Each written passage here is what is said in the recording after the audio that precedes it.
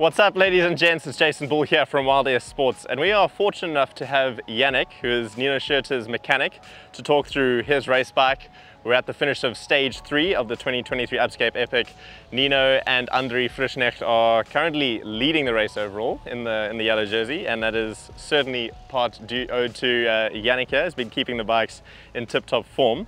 So there's a lot of fresh stuff. Of course, the new SRAM components, which you might have seen were released very recently, which we're going to get to talk through. But also, just overall, it's such a clean setup. You obviously pay insane attention to detail here.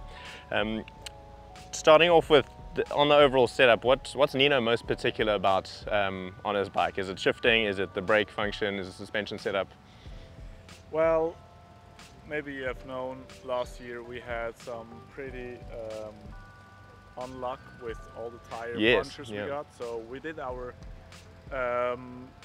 lessons from that. We worked with Maxxis together, so we got a special made tire only for the Epic. It's called Cape Epic version. Wow. So it's a little bit more protection on the sidewall, but also on the surface. All right. So we worked on that, and that's for sure at the Cape Epic the biggest theme we have to not have any punctures. Yeah, I mean that can completely ruin a race. Exactly. Yeah. So yeah, we did some homework, and tire pressure is also quite important. So we run a little bit higher than usually to be safer. Just to be safe. How, if you know there's going to be a big change in temperature throughout the day, will you start the tire pressure a little bit lower? Actually not. Okay. So even that, we said, hey, let's be on the safe side.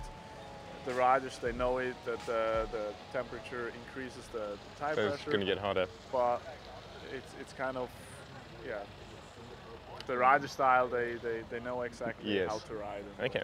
Fair enough. And I see these tires are still looking pretty fresh in terms of tread. How many tires will you go through in an 8-day Cape Epic? It really depends about how many thorns we get, how many. Yeah, we look every day. We look into the tire, so we see. Okay, just to make sure there's nothing that would upset the following day. Exactly, but we change now every second day. Just put some freshies just on make sure. Yeah. Okay. Yeah. Amazing. And just the specs of the tires, they're 2.4 width. Exactly. So we have the Synchro Silverton 1.0 wheel sets. So it's 30 millimeter internal width with the 2.4 Aspen tire. And the threads per inch on? It's actually 120, but just the casing is different. Okay. So I can't really say how much CPI they are. Okay, so, perfect. But the base is 120. Well, they seem to be holding up this year very well. Yeah. Yeah, cross fingers. Yes, fingers crossed. In terms of tool storage, I see there's quite a few little nifty bits going on. There was the Samurai that was in the crankset, and the toe peak pump. What's all going on inside the toe peak pump? So is it just a pump? It's just a pump. So we split up the gears or the tools what Andri and Nino is carrying on. So Andri has a tube in the saddlebag, then some zip ties. He has a tire, just cut it. Just a small little tire piece in case you need to put a boot on the inside. Exactly. Okay, that's smart. So Nino got just a pump. They both carry a CO2 cartridge in the back pocket. Nino got the GPS transponder, and then 3 Samurais on each bike. For plugging quick as fast as you can. Then a little knife to cut the plug. Okay. Some power locks, and also one rider has the tool. That's amazing. Yeah. So that's our setup. And for sure, duct tape. You never know what happens out there. That is that's super dialed and clearly very well thought through. What else can we talk through? Suspension setup.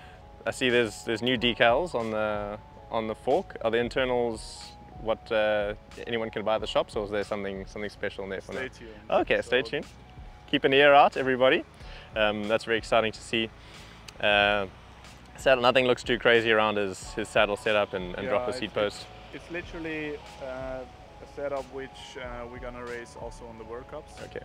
For sure, not the fancy tools and duct tapes. Might be a little bit, yeah. Only one bottle cage for Cape Epic. They like to ride it with two bottle cages. Suspension setup, slightly less pressure than a World Cup. Exactly, just to be a little bit smoother, and there are not big jumps or rocks, fair enough, which they need such a... And just reducing the fatigue over the day. Exactly. Yeah, I'm sure. Okay, and then I think we can talk about the new AXS transmission. We seem to have all the other bases covered. It looks really good. We've heard, I mean, it's only just been announced, but so far from what the riders are saying, we've heard really good things about the new transmission. So what has Nino been most enjoying about the new transmission? The biggest advantages for him? For him, that's a good question. I've never talked about... Well, we'll try and get a word with him just now as well to ask. For you as the mechanic, what are you liking most? It's for sure, it's even easier to work with on the drivetrain. It's less pay attention on the dropout, for example, if it's straight or whatever. If it's on, it's sorted. Yeah, you can't really do something. And just to work on, it's pretty easy. I mean, we are experienced. Even last year, we had some group sets for Nino. He won the World Championship on it. So yes, indeed. So it's we race tested. We are almost dialed in already for a longer period, but it's super smooth and it runs. We've heard you can just shift under any load. Full load, you can shift. Now the app is up to date, so you can play around with different shifters and stuff like that. So it's pretty cool. Yeah. How long exactly have you been on this group set for now?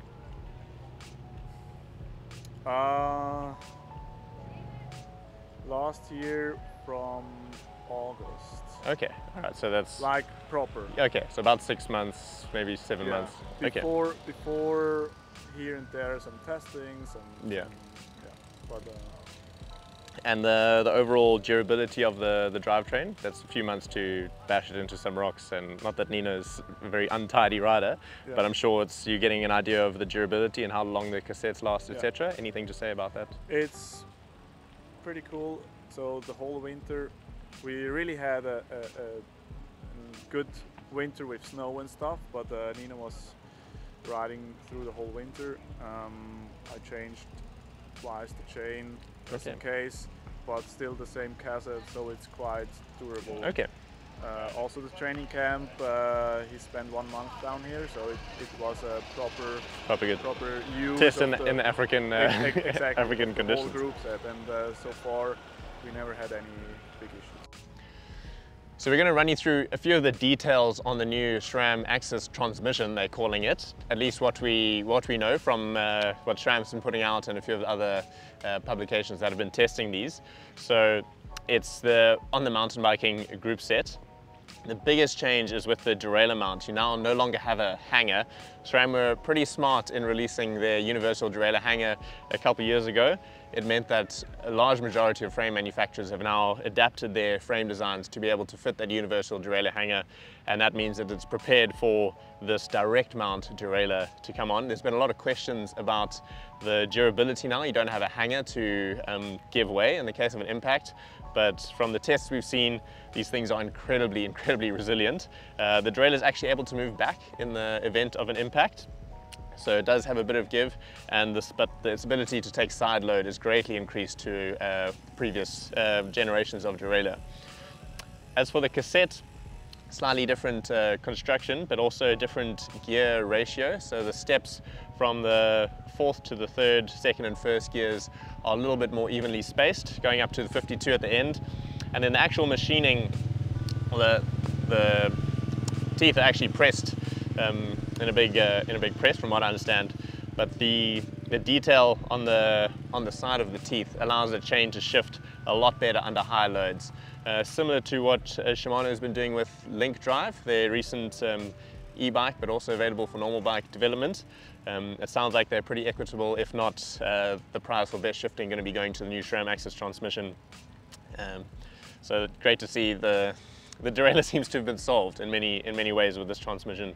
The lower jockey wheel sits a little bit more outboard from the wheel. It looks skew if you look at it from behind, but it actually just makes the chain line better to the front chain ring and gives you a bit more clearance around the tire.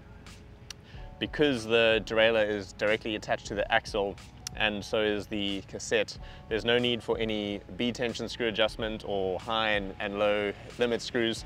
Everything is perfectly fitted on any bike you apply it on. So adjustability isn't something necessary, and therefore you can't really set the derailleur up wrong. Once it's on, it's on.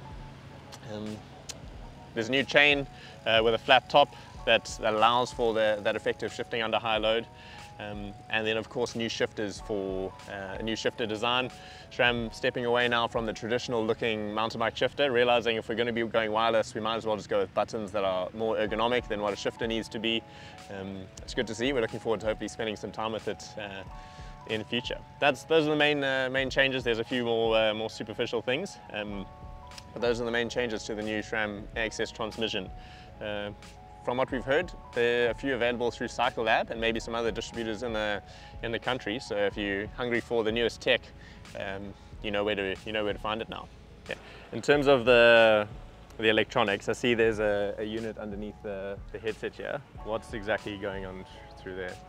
Because we ride the Scott-SRAM with the twin lock lever, that's a need for Nino to have it with the left hand below the handlebar. All right. And for the dropper, we need to store somewhere a shifter or a button. So that's where we store the button. The famous button. Exactly. In the grip, and therefore we need a transmitter. Yes.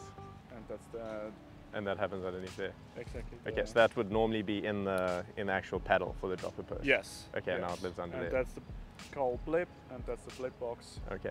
And I start to store it in the frame, but you have to, or you need to have some access in case something happens. And that's easy access, but out the way visually. It's not a nice look, but you can. And you have to look for it to see it there. It's not very obvious. You can in racing. You just need to be quick to change. Indeed. And the new brakes, from what I've heard, there isn't too much different going on internally. It's just a different layout. Yeah. So the layout is made basically to get the more internal cable going routing. Easily. And we run the on the 4-pot. And how's Nino been enjoying the 4-pot so far? Actually, we raced that since 2 years. Okay. So we tuned the old level brakes with a 4-piston caliper. Right. So we raced that since 2 years, and we like it. Clearly. A little bit more power. More of a power, yeah. I mean, tracks are getting steeper, and braking is so important for maintaining your speed properly, not spending too much energy trying to slow down. Exactly. Fantastic. Well, yeah, the setup looks very, very polished. In terms of bar width, what's Nino? 700. 700. 700 and minus 40 degree. That's it. Proper on. Proper on, yeah. I don't know if I'd be able to ride that. And his dropper is at 100. Okay, 100. Amazing. Well, Yanick, thank you very much for your time. Is there anything else that I've missed that you think would be worth noting? No, I don't think so. Okay. We spoke. Awesome. Well, you heard it there. Keep an ear out for some suspension things that may or may not be coming around in the future. But that is the race bike of Mr. Nino Schurter himself. Thank you, Yanick. Thank you.